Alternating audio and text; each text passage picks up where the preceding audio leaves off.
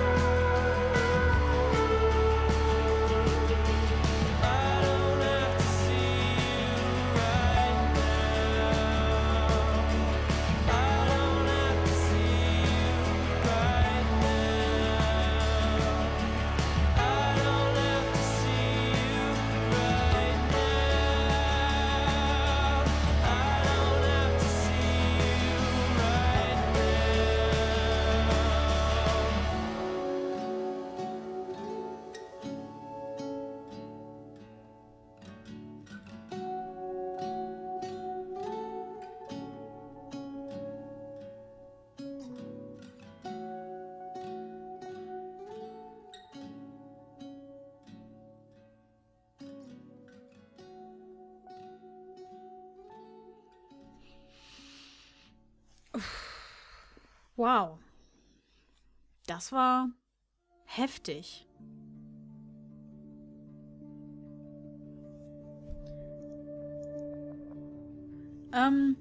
Ja, ich werde ein bisschen was dazu sagen und dann wahrscheinlich die Credits überspringen, dass wir nicht wieder so ein ewig langes Nothing haben. Ich glaube, da man die Zeit in dem Moment nicht zurückspulen kann, kann man Kate nicht retten. Glaube ich.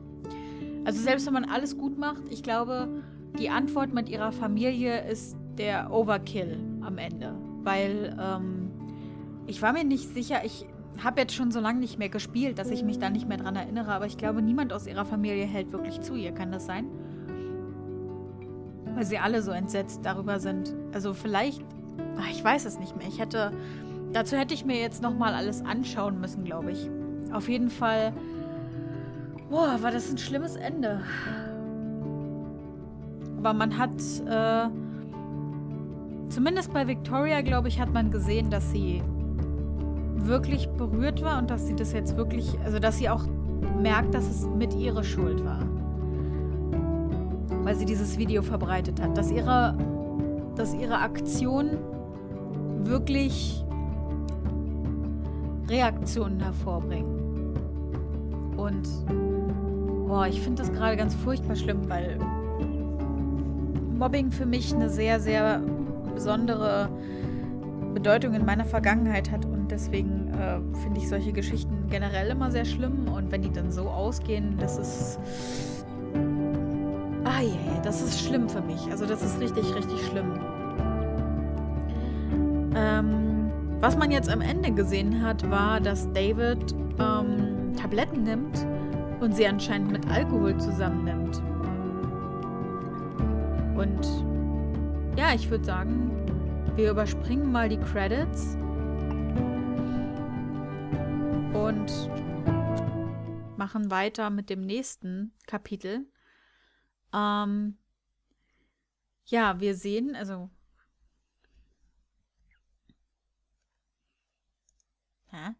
okay. So, wir haben Kate gesagt, sie soll warten, bis wir mehr Beweise haben. Das haben 65% getan. Wir sind ans Telefon gegangen, das haben 80% getan. Wir haben nicht versucht, Frank zu erschießen. Das hat die Minderheit getan, 44%. Oh, was? Man kann Kates Leben retten? Okay, damit ist meine Theorie am Arsch, aber und ich gehöre zu einer Minderheit. Wie schön oder wie traurig eigentlich. Oh Mann. Und ja, der Großteil hat Nathan verantwortlich gemacht. Weil es halt einfach taktisch, was heißt taktisch? Aber ich meine, alle 3 Aussagen waren ja wahr. David hat sie angegriffen, Mr. Jefferson hat ihr nicht zugehört und hat sie zum Weinen gebracht. Das war der Tropfen, der das fast zum Überlaufen gebracht hat. Aber die Ursache für das alles war ja Nathan. Erstens. Ohne diese Aktion von Nathan wäre das ja alles gar nicht passiert. Und zweitens, wenn wir nur einen von den 3 anschwärzen können, ist es ja eigentlich intelligenter, den zu nehmen, der sowieso schon ein Problem mit uns hat. Wenn wir die Sache mit der Pistole nicht angesprochen hätten, dann hätte man sich das nochmal überlegen können. Aber die Sache mit Nathan ist natürlich die schlimmere. No? So, was haben wir denn hier? Wir haben die Pflanze bewässert. Wir haben Alyssa geholfen. Wir haben den Link vernichtet. Wir waren nett zu Taylor. Das ist fast 50-50. Wir haben Morans Einladung akzeptiert. Wir haben keine Message geschrieben.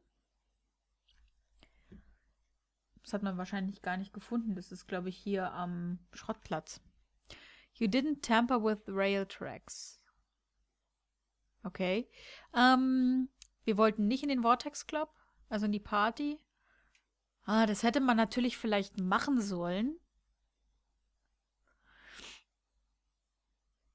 Um da vielleicht Beweise zu kriegen. Aber vielleicht hätte Warren uns auch einfach angegriffen und wir hätten keine Beweise sammeln können. Das ist schwierig.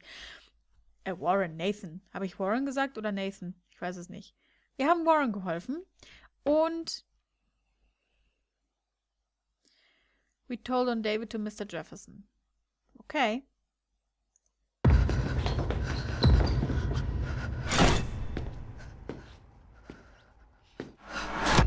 Gottes Willen. Die Chaos-Theorie. Okay. Was? Please visit our website at... Okay.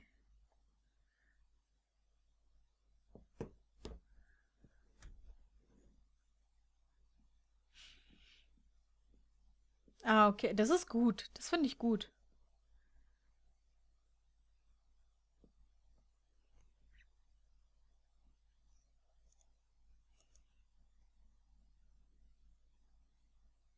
Was? Okay. Gut. Dann machen wir mal weiter. In the previous episodes of Life is Strange. It's called film Little Pieces of Time.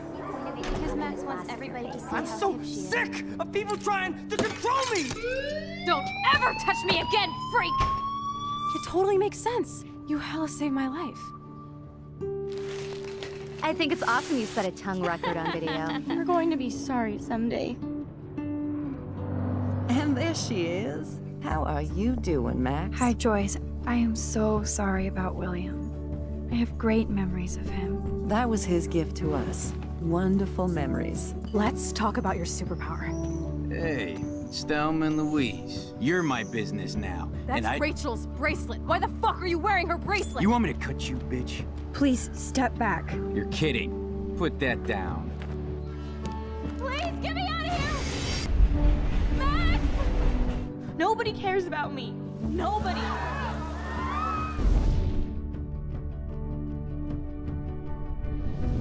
What are you doing here, Max? Now, I know today was difficult for everybody. Miss Caulfield, why exactly were you on the route with Kate Marsh? Please, tell us everything. What the hell is this?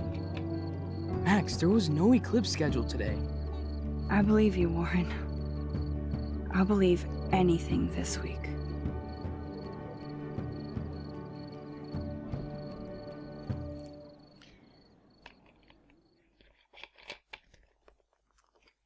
Also das trifft mich jetzt doch sehr, dass man Kate hätte retten können.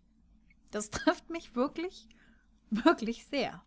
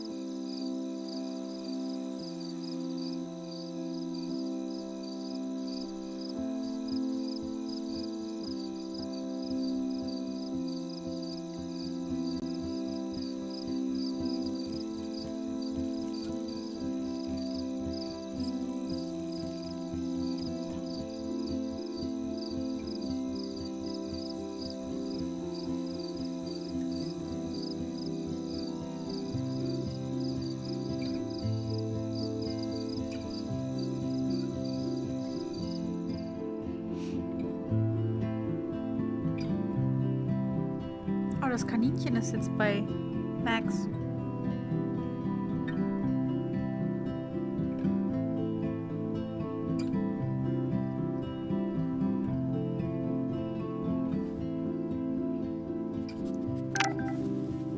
Kate!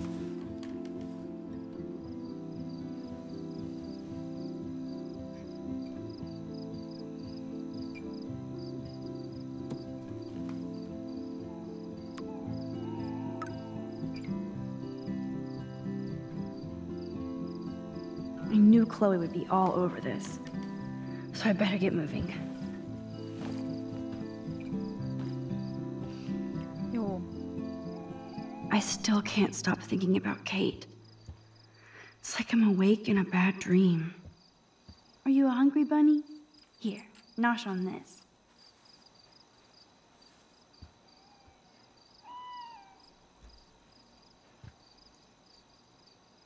Sorry, Lisa. Too much water. I can't even keep my plant alive, much less Kate. Oh je, ich hab's gewusst, es war zu viel Wasser. Glad the media doesn't waste a second exploiting tragedy. Besides Rachel, it's been a while since anybody vanished from Arcadia Bay. This is such a moving piece of cut and paste Blackwell bullshit. Nobody here had Kate's back. Too little, too late. Yes, now everybody loves Kate Marsh. Ja. They bullied her and now post their feels? Hypocrites. Ja. Absolut.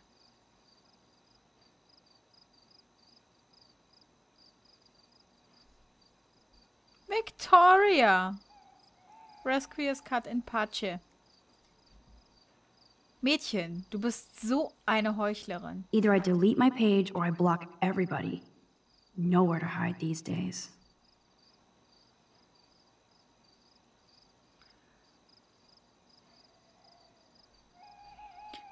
I'd like to interview when it's convenient. Okay.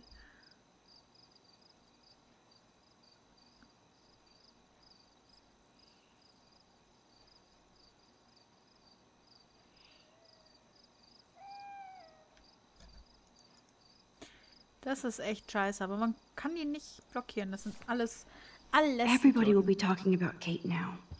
Blackwell might as well shut down for next month. Kate, I swear I will use all of my power to find out who really pushed you off that roof.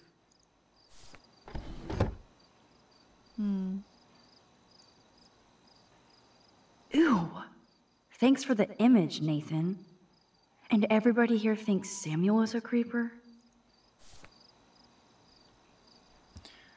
Okay. No, Bunny, Bunny, Bunny. Hey, Bunny, don't be too bummed, but from now on, I'm your new mommy. No, I'm your new mommy. Keep calm and carry on. Ja, das hat Kate leider nicht geschafft. Wir machen die mal wieder aus. Okay. Come on, Max. No more tears. You have to act, not react. Ja, das ist gut.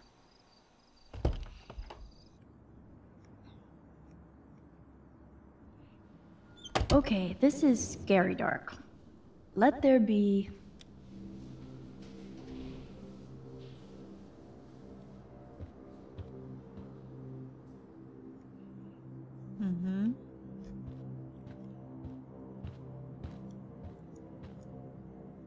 So much hypocrite. Ja.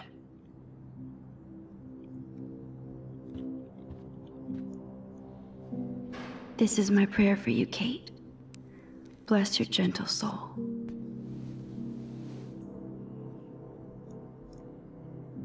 Kate, I would give up my power if I could have another rewind to save you. I won't rest until we find out the truth. And somebody pays for this. Ja, auf jeden Fall. Ich guck mal eben kurz, was haben wir hier für SMS? SMS? Warren. Don't want the button, just telling you. It was hard, but you did more than anybody else could have to help Kate. I'm proud of you.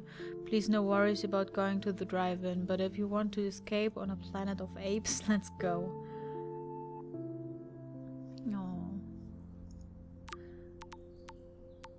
Private number. Keep your smart mouth shut about everything or I'm coming for your ass. I know where you sleep.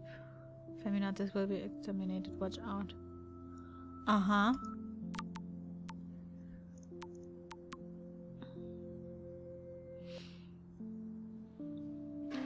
It's good to hear your voice. Remember what you talked about. You were there for your friend when she had nobody else and Kate made her own choice. Ja, es ist natürlich schwierig. Meet in front of campus. Okay. This is disturbing. Yes, I have power, but Nathan is out of control. Das stimmt.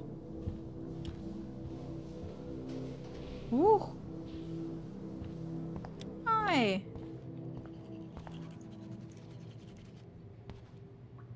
Hey, Max. I saw you go up on the roof to try to help Kate. I can't believe she jumped. I can. I just wish I could have stopped her. Are you okay? I'm just, like, numb. I've never seen anybody actually die. Me neither. I didn't think you'd be so upset considering how much shit you and Victoria gave Kate. I'm my own person, not Victoria's bitch. Hello, like she's freaking too. She already broke curfew tonight. Shit, I'm not supposed to tell anybody. Where did she go? I know I can trust you since you were so nice asking about my mom in the hospital, but Victoria will, like, make my life hell if I blab, okay? No doubt. I do hope your mother gets better. Let me know if you need anything. Thanks. You're, like, weird, but pretty cool, Max. Especially after watching you go up on that roof. Victoria's wrong about you. Now I have to be alone for my nightly anxiety attack. Talk to you later.